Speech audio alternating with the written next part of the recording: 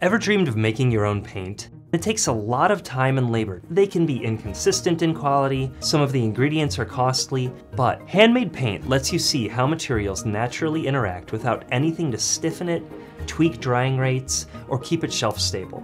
Working with raw materials might reveal some surprising things about colors that changes your art for the better. Every pigment has unique qualities and its own personality. The same pigment might look completely different in linseed oil, acrylic medium, or gum arabic. Creating your own paint, especially classics like egg tempera, give you a front row seat to art history. For centuries, artists like Da Vinci handcrafted paint, mixing pigments and binders for each day's work. Even when ready-made paint could be purchased, it couldn't be stored for long.